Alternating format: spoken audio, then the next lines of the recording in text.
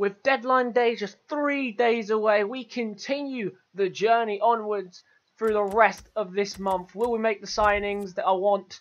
Maybe not. Maybe we will. We'll have to see what happens. Welcome back. My name is The Gaming Blake and welcome back to the channel. We are doing some more Millwall career mode today. We will be bringing some more stuff to you later on this week featuring Black Ops, GTA, maybe WWE. We're going to see what happens. I will bring you what I can. I want to mix things up. We'll see what happens. But as it stands, we are first in the league there as we discussed last episode. We're about to get into a game against Blackpool. So let's see what lineup I've gone with. Starting in goal, I keep forgetting to change, is Jordan Archer.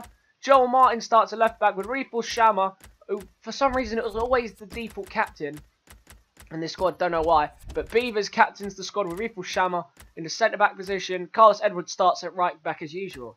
Ryan Taylor's getting his last chance if he... Is it Ryan Taylor or is it Lee Taylor?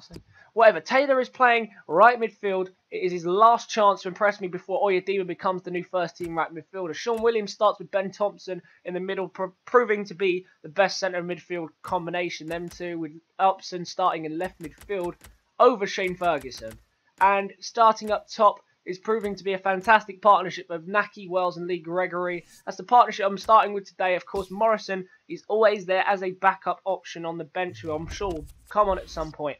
So let's crack on the first game of this episode. I don't know how many there'll be this episode, depending on how active deadline day is, but we'll see what happens. Let's crack on with game number 1. This is the Blackpool team for this match.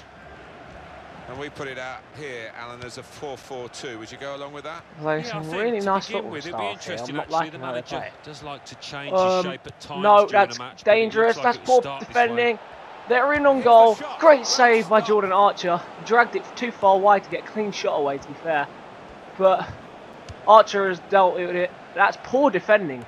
Why do I always start off these games so poorly? It's cut inside. Defended well. Nice clearance from Edwards. Counter-attack maybe. Lee Gregory. Can Naki Wells burst away? Of course he can. Look at the speed of Naki Wells. He's drawn in 3 men. He's still going though.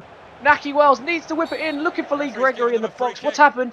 Oh, it's a free kick. And it looks like in a good position. Naki Wells doing well to create a chance there. Right, can we whip this in? Who's taking? Ed Upson's going to take it. He's going to try and dink it in. Looking for someone. Oh, and it's close. Ben Thompson, I think, got the header on it there, and that was really, really close to being 1-0. Quite a scramble of headers there, and inches wide of the post. The first chance of the game for Millwall. That was really, really close there. Good chance created from Naki Wells, and we didn't capitalise on it, really.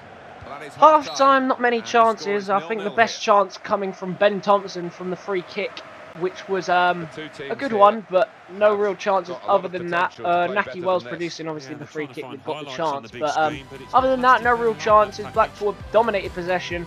We seem to be playing off possession lately, but no real chances as of yet. I'm going to make one substitute. Williams is really disappointing me, and considering he's getting a lot of the ball, not doing much with it, we're going to bring on Jack Powell.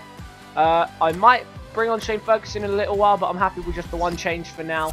And let's just jump into the second half, try and create some more chances, and try and produce a win. It's away, well done Edwards. Gregory's laid it off to Ben Thompson. Someone needs to come, give him an option. Last chance of the game this will probably be. Lee Gregory turns inside, shoots! Oh, and it's the first real chance of the half. And it's so close, that's the first shot on target as well. And that is the end of the game. I really feel we could have walked away with a win there, but we played poorly. Blackpool should be easy 3 points.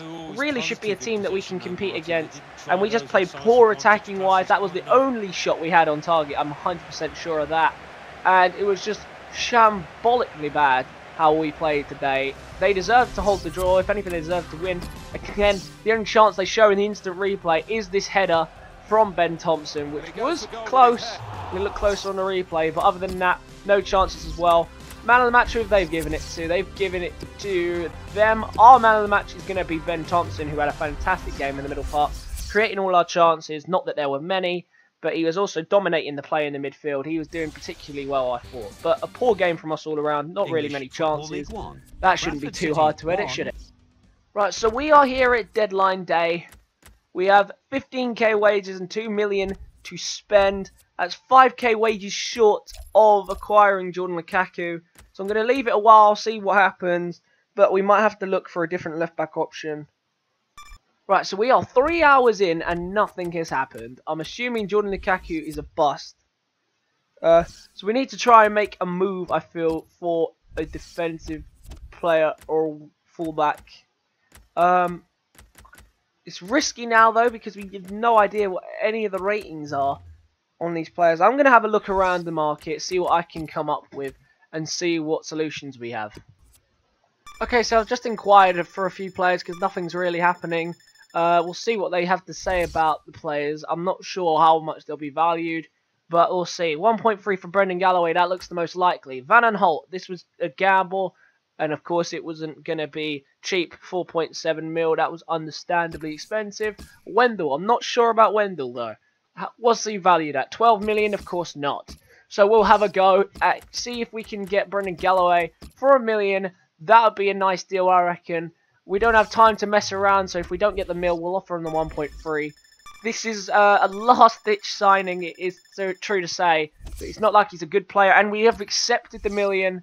That's good, and he's on cheap wages as well. I don't want to offer him a team role if I can help it, because I don't want to promise him first team minutes, especially with Joel Martin playing as well as he is at left-back. 4 hours left, been pretty uneventful on our end, and he has declined because I really can't read anymore. I need to understand the role. Right, we will offer you a squad rotation role. I don't want to offer him any more than that. It's more than what he's getting right now. But if I have to offer him an important, then that is what I'll do. But I'm hoping it doesn't come to that. Is he going to accept? No, of course not. He wants a bigger role than what he is offered. Of course he does. We're offering him an important first team player. I don't want to offer him crucial because he's 19 years old and no one should be asking for that at your age, you know? We have 2 hours remaining. You can see some of the bigger deals going on the side, but he has accepted important first team role, and this is the last signing of the window. Brendan Galloway signs for $1 million from Everton. A good addition to the left back. I'm not 100% sure what his rating is, but he will be a good addition, and that leaves me funds over to work on my next project. Let's have a look what rating he is as we quickly jump into the team. 66 rated, so he's up there. Higher rated than Joel Martin, obviously, but we will see how good he proves to be. He's got to work into this team because this team has a lot of competition, and that is probably going to be an uneventful deadline day over unless we have any last-minute players that are trying to be sold. No, that's us done for the window.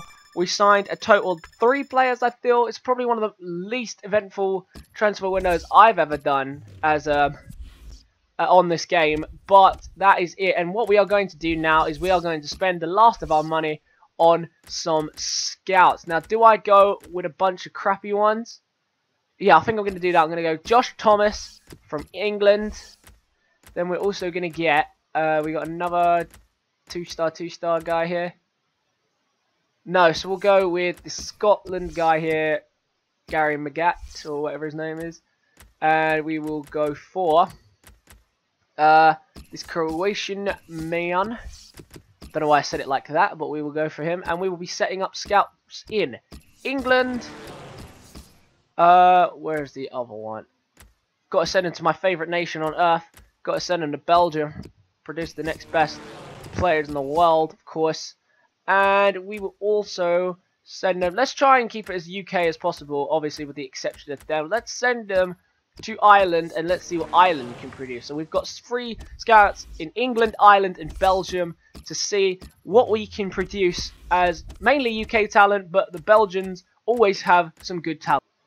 Alright, so we've got another cup game. It's cup time, so it's time to bring out the cup team. Forward starts in goal for this Johnson's Paint Trophy first game. We have Byron Webster and Sid Nelson, who's actually going very nicely there, Sid Nelson. He's now a silver. So those two will be at centre-back. Marlon Romeo starts at usual at right-back, but with left-back, the new signing of Brendan Galloway needs to prove himself to the home fans. Yeah, 6'1", I thought he was quite tall. Then we have Shane Ferguson starting at left midfield while he's fresh, with Ben Thompson and Jack Powell in the middle, with Fred Oyedema starting at right midfield, and the usual striking cup partnership of Steve Morrison and Jamie Philpott. I'm waiting for Philpott to score his first goal, and I'm just going to go crazy. It looks like we are going to do 3 games this episode because nothing incredible has happened. Maybe I'm actually just going to do 2. Yeah, I think I'll do 2 for today. So this is going to be the last game of the episode with signings taken into consideration. So this is going to be the final game of the episode here in the JPT against Carlisle United. Let's see how it goes and let's jump into the game. And the debut of Brendan Galloway has got the fans excited. £1 million. A reasonable deal, but he is 19 years old. It is an experimental player. Let's see what Brendan Galloway can produce for us as we get this cup game underway. Let's see if we can get a run in the JPT. I reckon we could go on to win the JPT. We had a decent run in real life, making it to the regional finals. Is it region or area finals? Yeah, whatever, we made it to some kind of final, so let's just hope that we can do one better than that and go to the finals and maybe win it ourselves. But as I'm talking, they're attacking and I probably should shut up on this. Jamie Philpott has pushed himself wide and with no dribbling ability whatsoever. What was I expecting? That's a good pass from Galloway, actually. Morrison, 1-2 maybe with Jack Powell. He's found him again. Morrison strikes it early, and it's not a bad strike. It hasn't gone over the bar, though. Maybe had more time to touch that, but he's dragged it wide. And if we look at the camera, not that far wide either. It just clips the post by the looks of the camera. But that's a very decent chance for the first strike of the game. Steve Morrison trying to prove himself. A cup player right now. Hopefully not for much longer if he can continue to prove himself. Does love having the ball, this fella. Just lent it to his teammate for a moment. Good oh no, that's a foul, but we've played advantage. It's a good ball in. Well cleared by Thompson. And they've actually scored, haven't they? Oh my god. How has that managed to fall through Ford's legs as he sits down? Carlisle United getting the first goal of this game. They played the advantage well. It's a great cross in. Headed away by Thompson, but not good enough. And it's actually fallen through Ford's legs. That is poor goalkeeping. Look, he falls on it and it's gone under his legs. That is poor goalkeeping. We are now down to a goal by Asamoah. I think it's Asamoah. Yeah, that's definitely how it's pronounced. If it's not, I'm going to look stupid, but still. We are a goal down to Carlisle United. Not a good start. Another good cross in. Cleared away this time. Not convincingly enough. And that's another chance they've had. The crossing defence is poor. We can't get rid of the ball when it comes in. Oh, Ford's done it again. Oh, Ford, no. Well done, Romeo. No, poor pass. The pass needs to get sharper, man. Let's go. Ref, that is a foul all day long. That's a card as well. Thank you very much. Right, free kick. Sid Nelson's whipping it in for some reason. A decent ball in, though. And that's our first strike at goal. It came off the head of Morrison, but not really any power in it. And that was never really going in. Ferguson. Oh, it's beautiful football. Morrison spots the runner. Shane Ferguson strikes it early. A good save from the keeper. An ambitious try from Shane Ferguson, but it did cause the keeper some problems. Can we throw it in now? Do we have a long throw trait on anyone? I don't think so. Steve Morrison. Morrison. Now Powell. Jack Powell. Poor pass. Well, let's go. A few in for this boy. Fred, man. Fred, do something. Ed, well done.